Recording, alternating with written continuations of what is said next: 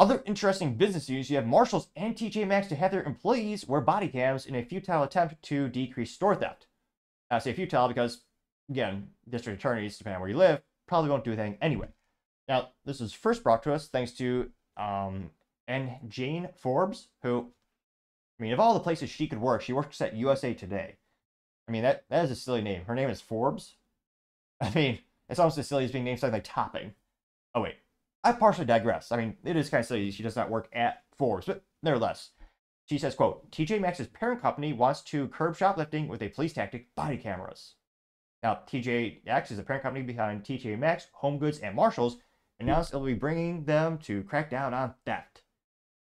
Now, it says that not every associate will be eligible to wear the body cam, but many will. They'll also say their loss prevention team will be wearing them. And will this actually have any crackdown on crime? I mean, there is millions. I mean, I think Target alone estimated to lose $400 million in theft during 2023. I mean, it's absolutely out of control. And yet, I don't think it'll actually do any good to have these cameras. Now, they ask, who can obtain this body camera footage? They say, to get the video from the cameras, you'll have to be a law enforcement officer or legal representative that is requesting with a subpoena. So, in terms of privacy, it's good that, because again, some companies don't even they'll just acquiesce to anything, just a simple call. They're at least saying they're not going to give the data out unless they are required legally with a subpoena. So at least they're not just going to hand out your data willy-nilly. Now, again, we're not. They're just saying this in a stated article. It's not a contract with us or anything like that. But at least perhaps they've thought about that in terms of one of the hesitations consumers might have. Because again, a lot of people don't like to have cameras shoved in their faces most of the time, especially when they're just going to buy, what does TJ Maxx sell? Shirts or t-shirts? I'm by no means a lexicon of fashion. I buy one thing and make it last decades. But nevertheless, they say they're going to crack down on theft. It won't. That's just my 3 cents. It used to be 2 cents, but 40-year hyperinflation, gotta be 3 cents. I say that because we already have evidence of people stealing and nothing happens. The best use case, bar none, is San Francisco, which, again, you get what you vote for. They voted to make it no longer a felony to steal up to $950. So now it's treated as a misdemeanor in that area of California. And that means with the justice system, when, in the rare occasion where they do actually prosecute crime, well, they play it down from misdemeanor down a bit to basically nothing, rudimentary speaking.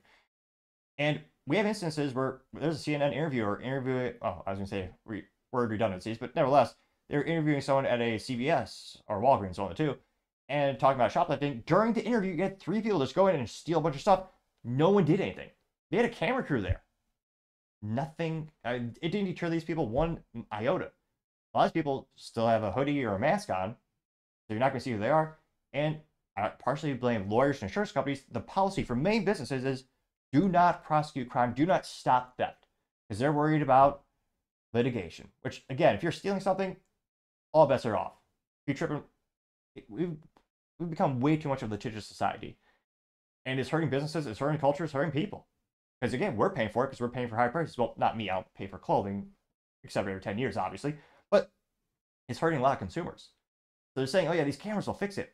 Nope. We have a culture problem, and again, we have those subsequent issues that I talked about. So even with these cameras, I don't think it's going to change a darn thing.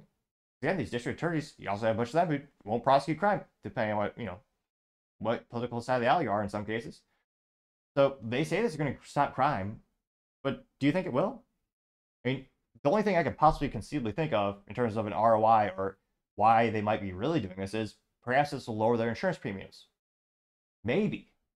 But I don't think it'll actually have a substantial effect on the rate of shoplifting. But let me know in the comments, as always. I'd be fascinated to hear what you have to say. Thank you, everyone, for taking the time to tune in. Again, trying to get to 4,000 subscribers by the end of the month. So if you could click that button, I would greatly appreciate it.